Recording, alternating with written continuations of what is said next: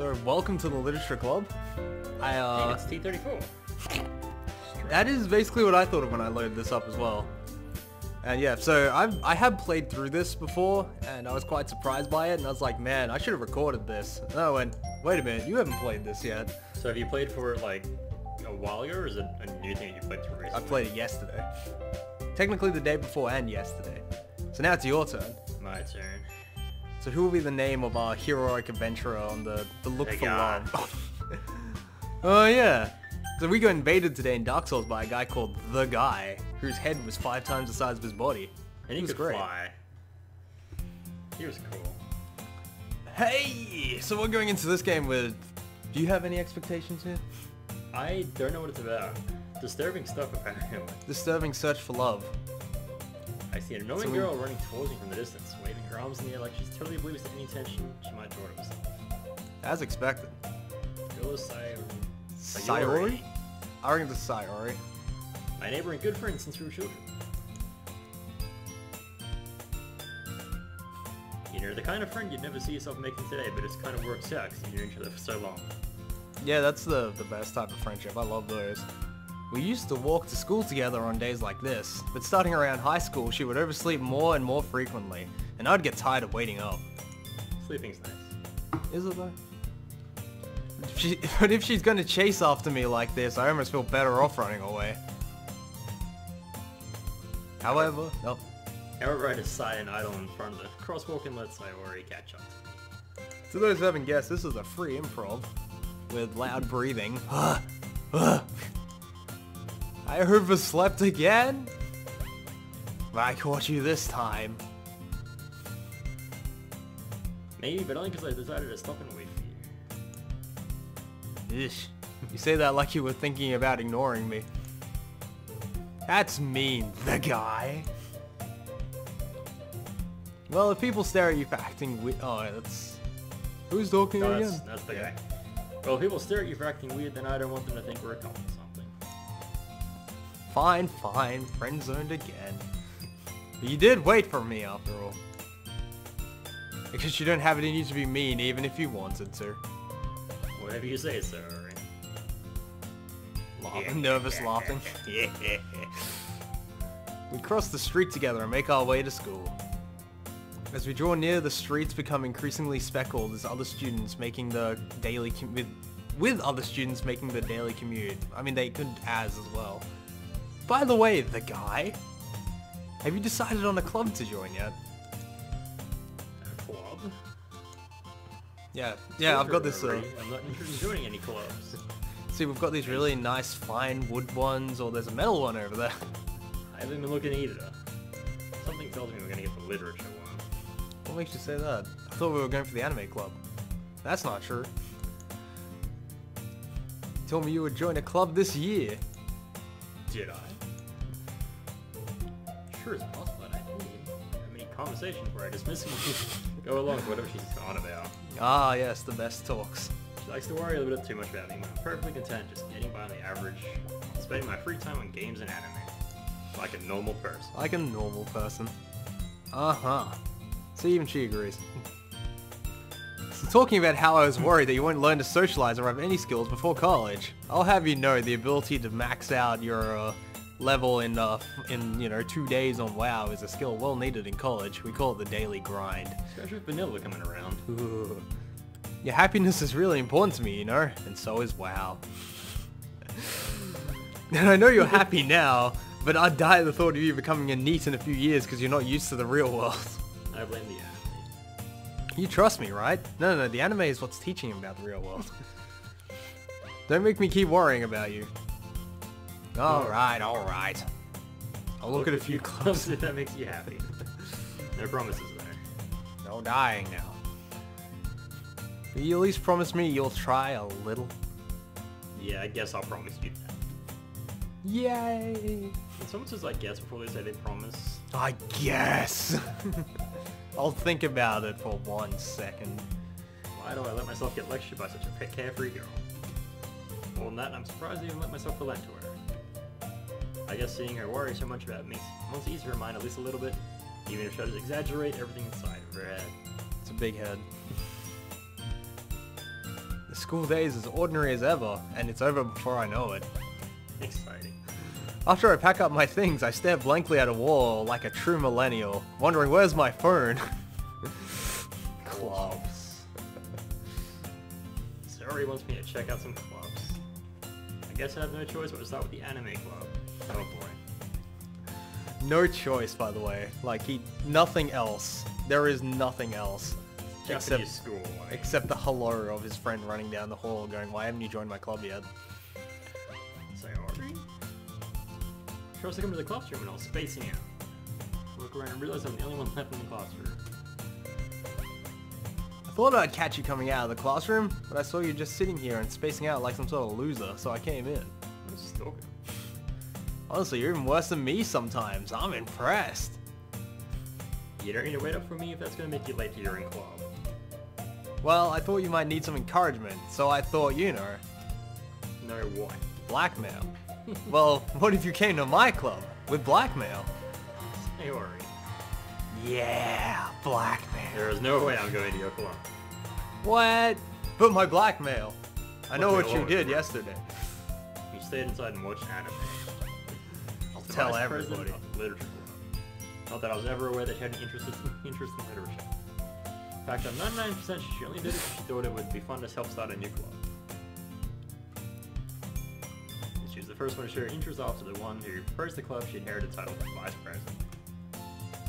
That said, my interest in literature is guaranteed to be even less. Bottom of the barrel, you Yeah, I say? go into the anime club. Yeah, I'm gonna go watch anime. There's a guy who dresses like Naruto in there. Just, you know, it seems like my kind of dudes. Well, you get so much anyway. Well, I kind of told the club yesterday I'd bring in a new member. Hence the blackmail. And Naruto made cupcakes and everything. Shout to Naruto. Yeah. Nervous laughter intensifies. Make promises you can't keep. Can't tell if she's that much of an airhead or if she's so cunning as to plan all this out. I let out a long sigh. Yeah. Fine, I'll stop by for a cupcake. Yeah.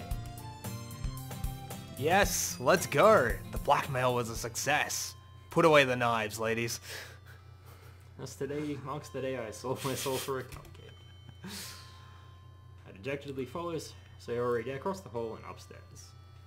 Section of the school I rarely visit being generally used to the third year classes activities.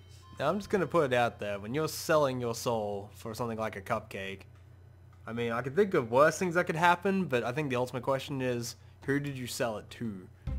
That's pretty relevant. It is pretty relevant, because the cupcake's nice, but there's some people you just don't want to deal with that. Glance around the room. Whoa there! Welcome to the Literature Club. Girl one. Huh. Whoa there! Welcome to the Literature Club. It's a pleasure to meet you. Sayori's always saying nice things about you. Seriously, you brought a boy? Way to kill the atmosphere. Oh, the guy. What a pleasant surprise. Welcome to the club. Words escape me in this situation. This club is full of incredibly cute girls. What are you looking at? If you want to say something, say it. Fight me. Backs off like a beta male. Natsuki. How do you even say that with it? Natsuki. I think you'd then just cut off any idea of pretending to make it Japanese. Natsuki! No wait, that's even worse. The girl with the sour attitude whose name is apparently Natsuki is the one I don't recognize. I will just use whatever comes to mind now. Small figure makes me think she's probably at first year. She's probably older than you are by 1,000 years. She's T34.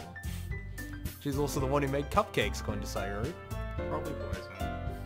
You can just ignore her when she gets moody. That'll make her go away. Sayori says quietly into my ear as she turns back towards the other girls. Anyway, this is Natsuki, always full of life and energy and hate. Mostly hate. This is Yuri, by the way, the smartest in the club. You can tell by the incredibly long hair. The whole side of things like that. Yuri, who appears comparably more mature and timid, seems to have a hard time keeping up with people like Sayori and Natsuki. She does seem like the odd one out of the crew right now. Well, it's nice to meet both. I don't know, can you handle that American accent better? I have no idea how mine sounds right now. Like, I'm just trying to pretend I'm McCree. Sounds like a McCree. Who's singing now? That right. Yeah, and it sounds like you already know Monica, is that right? That's right. I asked for... Are they all American? I have no idea. I'm making it up to go along. If you can come up with a voice you can actually stick with and remember, that'll be great. Smiles. Alright, she's into it. We do know each other. Well, we rarely talk, but we were in the same class last year. You know, we looked at each other once. Monica was probably the most popular girl in class. Smart, beautiful, athletic. If this was a Japanese game, she would have black hair and a what's the word we're looking for here? These expectations of her family crushing her into a little ball. You too. Come sit down, the guy. We've made room for you at the table, so you can sit next to me or Monica. But we all know it's me, right? I'll get the cupcakes. Hey, I'll make them all get them. Oh, they both gonna be American, are they? Oh, right, that's not the other. I think one looks more like a... chimpanzee. I ain't gonna talk. I ain't gonna talk. Yeah, something like, yeah, very high voiced. And how about I'll make some tea as well? The girls have a few desks arranged to form a table. As Sayuri mentioned, it's been widened so that there is one space next to Monica and one space next to Sayuri. It also has a sign saying you must sit here on pain of death. Natsuri and Yuri walk over, by the way, Yuri, I should really call it that, Yuri. Walk over to the corner of the room where Natsuki grabs a wrapped tray and Yuri opens a cupboard. Closet, close enough. Still feeling awkward, I take a seat next to Sayuri. Natsuki proudly marches back to the table, tray in hand. Actually, so you want to handle that one and the MC? Sure. For now, I guess. Okay, y'all ready? Y'all Start ready for off. Whoa. Very exciting. Natsuki Natsuki lifts the foil, not the royal or the loyal, off the tray to reveal dozens of white fluffy cupcakes decorated to look like little cats. Look at that grin. She's loving this. And the others are deeply disturbed. Like, there's some faces of horror going on here. And then there's just one huge shit-eating grin. They're actual whiskers plucked off cats. The whiskers are drawn with icing, little pieces of chocolate we use to make the ears. It's so cute! I had no idea you were so good at baking, Natsuki. Yeah, well, you know. Hurry and take one. Sayuri grabs one first, then Monica, I follow. It's delicious. Sayuri talks with her mouth full and has already managed to get icing on her face. And the motorboat just shoves it straight in. I turn the cupcake around my hands, looking for the best angle to proceed my assault upon its fair, creamy chest. Natsuki is quiet. I can't help but notice her sneaking glances in my direction. Is she waiting for me to take a bite? I finally bite down. The icing is sweet and full of flavor. I wonder if she made it herself. This is real good. Thank you, Natsuki. Why are you thanking me? It's not like wasn't this one of my animes? Made them for you, alright, good. This really is like one of my animes. I thought you did. Sorry, son. Oh, may have been. And I thought, you know, you told me. We need a bunch of cowboy hats on these characters. Alright. What's Tips hat. I give up on Natsuki's weird logic and dismiss the conversation. I also put my hat back on my head and prepare my pistol for the fight at noon. Yuri returns to the table carrying a tea set. She carefully places a teacup in front of us before setting down the teapot next to the cupcake tray. You will keep... Wait, that's you, I think. You hold tea set in the classroom? I feel like this one must be British. This one's miserable. Don't worry, the teachers gave us permission. I don't know, I was thinking either that or hard Russian up the Yuri, but that keeps making me think more of IS-2 from that Panzer game? Yeah, this one seems less scary. I guess. So Brit's less scary? I think she's the normal one, by the way. Just putting it out there. Don't let yourself get intimidated. Yuri is just trying to impress you. With tea. That's not. Insulted, Yuri looks away.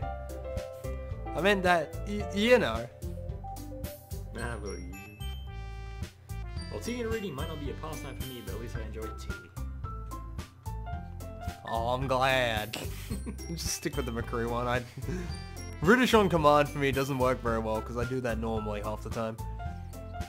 So what made you consider the literature club? I did. I heard illegal blackmail was involved. I felt like I needed to investigate this as the president. Here it is, the blackmail's showing up already. Something tells me I shouldn't tell Monica that I was practically dragged here by Sayuri. Well, I haven't joined any clubs yet, so seems really happy he is, so... That's okay, don't be embarrassed. She does that to all of us. Seriously, help. As a president of the literature club, in name only, it is my duty to make sure that to make the club fun and exciting for everybody, while Sayuri runs us all in the background. She's got little us like puppets. Monica, I'm surprised. How come you decided to start your own club? Sayuri forced me into it. You probably have more member than any major clubs. She earns all their souls. You're the leader of the debate club, boss chief? Well, you know, I tried debating with Sayuri, and she destroyed me. Damn politics. Feels like nothing but arguing about the budget and publicity and how to prepare for events and then how much bribe money I can get. I'd rather take something I personally enjoy and make something special out of it. It's not like it's a debate club or anything. And if it encourages others to get into literature, I'm fulfilling that dream. Monica is really a great leader, aren't you? Yuri nods in agreement. Sweating profusely. I'm surprised there aren't more people in the club. Must be hard to start a new club. It's pretty hard collecting souls. Not many people are very interested in putting out all the effort to start something brand new. Especially when Sayuri said, when something that doesn't grab your attention like literature. You have to work hard to convince people that you're both fun and worthwhile. That knife point makes it much easier. But it makes school events, like the festival, that much more important. Because we can get away from her. Right, everybody? Yeah. We'll do our best. You know it. Different girls, all interested in the same goal. Monica must have worked really hard just to find these three.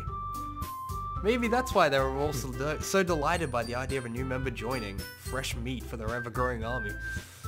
Still, I don't really know how I can keep up with the level of enthusiasm about literature. So guy, what kind of things do you like to read? Oh, you know, the good book. Considering how little I've read these past few years, I don't really have a good way of answering that. You know, the good book, a manga. His head suddenly perks upwards. The hair clip flies over to the other side of the room as like just whips around. Looks like she wants to say something. Not much of a reader, I guess. You heard of our Lord and Savior? What am I saying? I spoke without thinking after seeing Yuri's sad smile. Anyway, what about you, Yuri? Well, let's see. Yuri traces the rim of a teacup with her finger. My favorites are usually novels about deep and complex fantasy worlds with guns. You don't beat a man. The level of creativity and craftsmanship behind them is amazing to me. And telling a good story in such a foreign world, equally impressive. Yuri goes on, clearly passionate by her readings. She seems so reserved and timid from the moment I walked in, but it's obvious by the way her eyes tighten up that she finds her comfort in the world of books, not people. Well, you know, I like a lot of things. Stories with deep physical, psychological, physical elements. When you combine them together, well, it immerses me deeply. Isn't it amazing how a writer can so deliberately take advantage of your own imagination and throw it out the window and stomp in it like yesterday's dinner? Anyway, I've been reading a lot of horror and westerns. I read Goosebumps. That honestly feels more in character. I desperately grasp for something I can relate at the minimal level. At this rate, Yuri may as well be having a conversation with a rock. Really? I wouldn't have expected that, Yuri. For someone as gentle as you, I guess you could say that. But if a story makes me think, or takes me to another world, and I just can't put it down. So real horror is very successful at changing the way you look at the world. Only for a moment. Just whips out like a 6-part shooter and starts shooting at like the blackboard over there. I hate horror. Oh, why's that? Well, I just... Sure, his eyes dart over me for a split second. Never mind. That's right, you back out. You just like cute things, don't you? Why? What makes you say that idea? Mo's the best. Left a piece of scrap paper behind the last club meeting. It said Mo's the best and all people who don't like it should die. I mean, it's a poem. Fine, fine.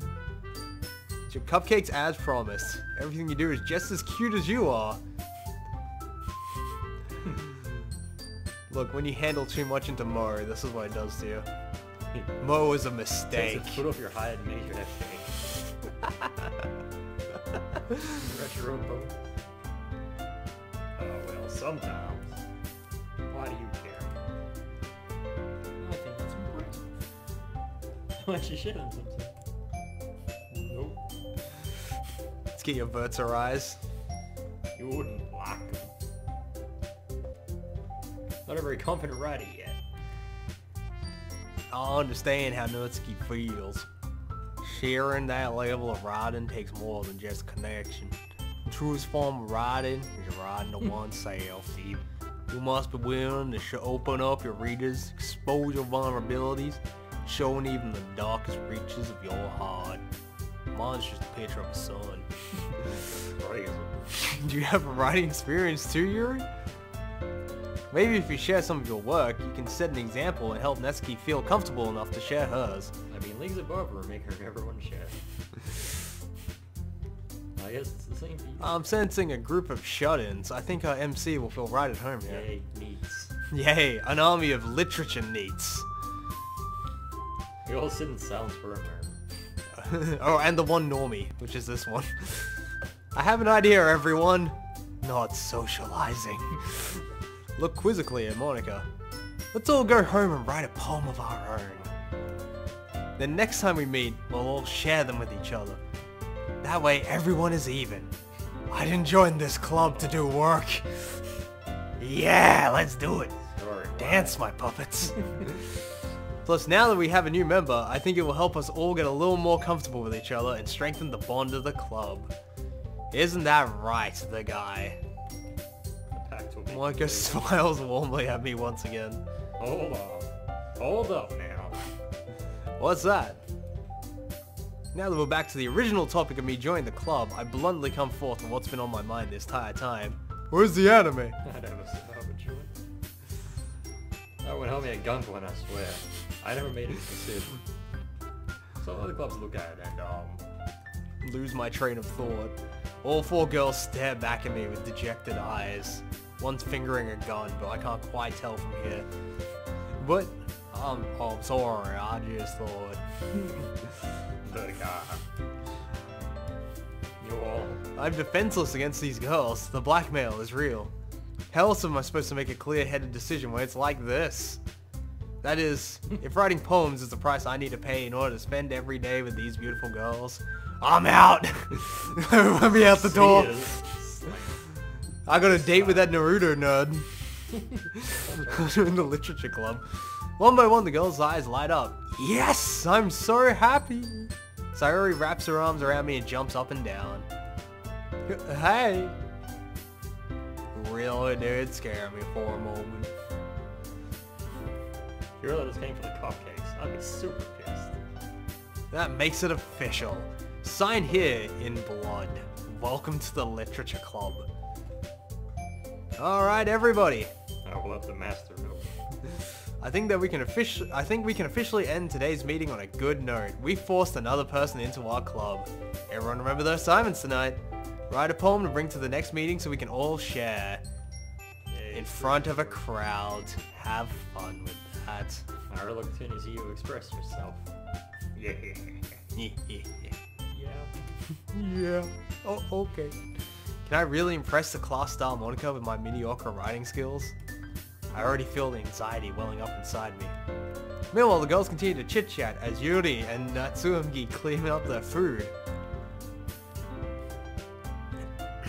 Hey there, guys. Since we're already here, you want to walk home together? Well, that's the other one's my bad. One of those, who knows? We're making it up, and I'm pretty sure we haven't made any assumptions on that. Pink and Peach are close. Pink and Peach are close enough. That's right, Suri and I never walk home together anymore, because she's always stayed after school for clubs, while I went and watched anime. What a loser. At least I did what I loved before I died. With that, the two of us depart the classroom and make our own way home. The whole way our mind wanders back and forth between the four girls. Sayuri, Natsuri, Yuri, and of course Monica. Will I really be happy spending every day after school in a literature club? Perhaps I'll have a chance to grow closer to one of these girls. Or maybe I'll find a who am I kidding? I ain't gonna read any books. I'll just need to make the most of my circumstances and I'm sure good fortune will find me. That's how fortune works. And I guess that starts with writing a poem tonight. Yay. Yay! Poetry. I think we'll end part 1 there. And then next time we're gonna be writing poetry. Happiness. Amazing.